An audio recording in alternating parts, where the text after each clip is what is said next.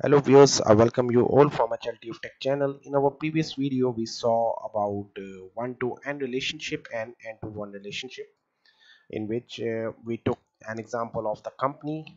There are multiple companies, and in each company there are particular employees.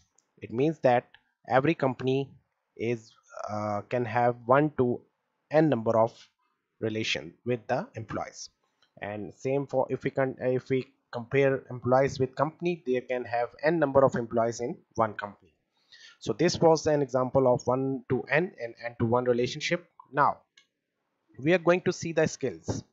For example, if there are multiple skills, that is skill 1, skill 2, skill 3, skill 4, there are 4 types of skills that are required for an employee. It is not mandatory that every employee has only one skill. There may be some employees who can have skill 1 as well as skill 2. For example, one employee can have a degree of Bachelor of Engineering as well as MBA. Similarly, there is an employee who has the skills of HR as well as of some other department. So in this way you can say that there may be some different type of skills. There can have n number of skills for n number of employees. So in this way you can say that if we plot a comparison between these two entities, that is skill and employees, here you can see that all the employees can n number of employees can have n number of skills, and vice versa. Okay, so we will compare it, we will check it from practical demonstration right now. If we go here and see that in our previous video we created two companies.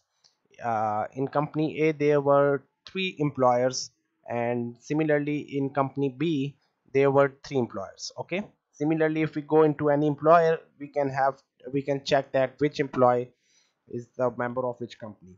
Now uh, we are going to work with employees and skill sets. Okay, so what we are going to do, I am going to create a new entity in customize the system.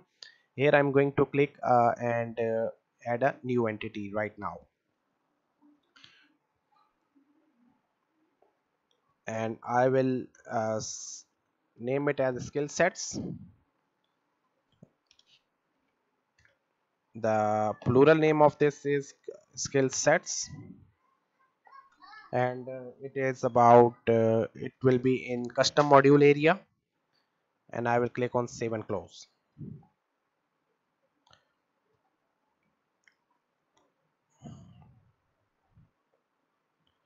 Now I have an entity that is skill sets here.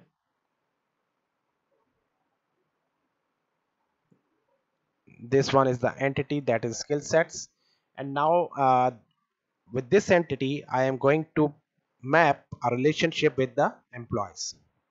Okay, for end-to-end relationship you can create a end-to-end relationship in any of this entity, but in my previous video you remember that for creating one-to-one and end-to-one you must be cautious that in which entity will be the parent entity. So for parent entity is always the one that has some relation with the child entity, but in end-to-end relationship it's not necessary. So in end-to-end relationship I'm going to add a new man-to-many relationship. So the primary set will be skill set, and the secondary will be the employee, and I'm going to click on save and close. As soon as I created a new end-to-end relationship, you will notice that the same will be automatically created in employees end-to-end relationship as well. Here I can show you, yes, this is the one. So if I click on it, here you can see that it is the entity name is skill set and entity name is employee. Current entity is employee, and the entity on which it is mapped is skill set. Okay, now in employee, that is the child entity, in this case we are going into the main form, and here I am going to add one more tab,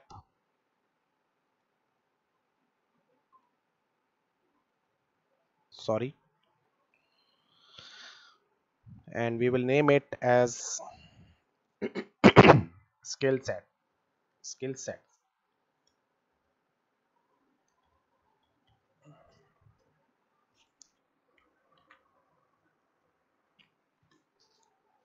I will click OK. And skill set, in skill sets we are going to add a subgrid, and we will name it as skills.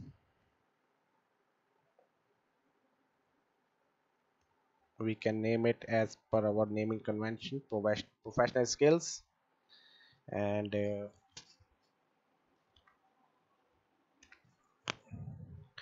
entity will be skill sets, and only related records will be shown here. I will click OK, and after that we will save it and publish it. I will close it and publish all customizations. If we go here and refresh the page, here in custom module I have employees and skill sets. I will go into skill sets and will add some new records.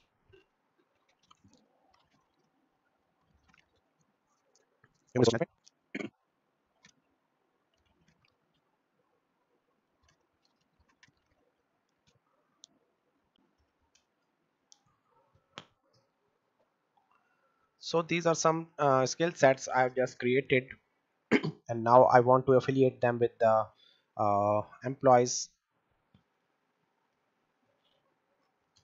So here I am going to add some skill sets to this employer A1. For example, he is MBA in supply chain. He is also a PhD. Okay. Similarly, for employer A2, I add some skill sets. For example, he's only MBA finance. Okay. For employer A3, I add the record of let's say he has done human resource management as well as he is also MBA supply chain. Okay. So it means that there can be n number of employees who can have MBA supply chain. Similarly, multiple skill sets, that is n number of skill sets, can be related to the multiple employees. So in this way we are mapping our end-to-end relationship. He has done MBA finance. He has also done MBA supply chain. This is just for idea. The examples may vary as per case. This person is HRM and has also done PhD. Okay, so he has two skill sets, employer B2, and the last of all is employer B3. He has done HR, and that's all. So now these employees have multiple skill sets. Now if I go into the skill sets,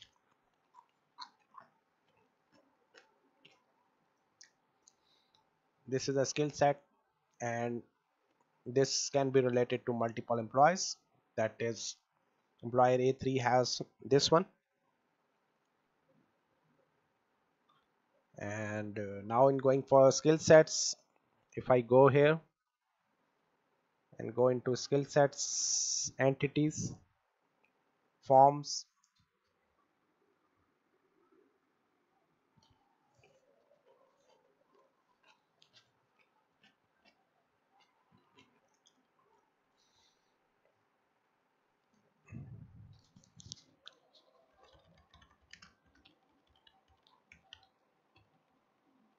these are the sets of, if I name it as qualified employees.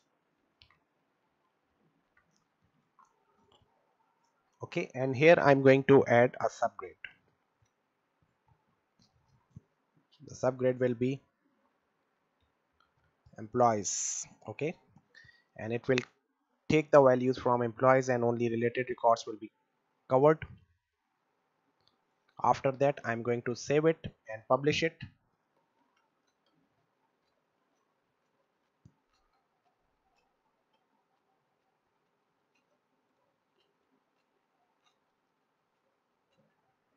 On refreshing the page, now I have added a subgrid, because for showing multiple fields you have to add the subgrid. I have added a subgrid to this form.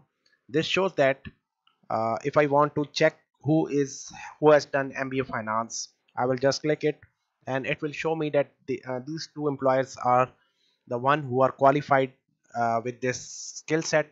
If I click on this one, it will show me that this one is MBA finance. Similarly, if I go into employees module and click on this one, this shows that this employer, that is employer A3, is qualified with two types of skill sets. So in this way, multiple employees can have multiple skill sets.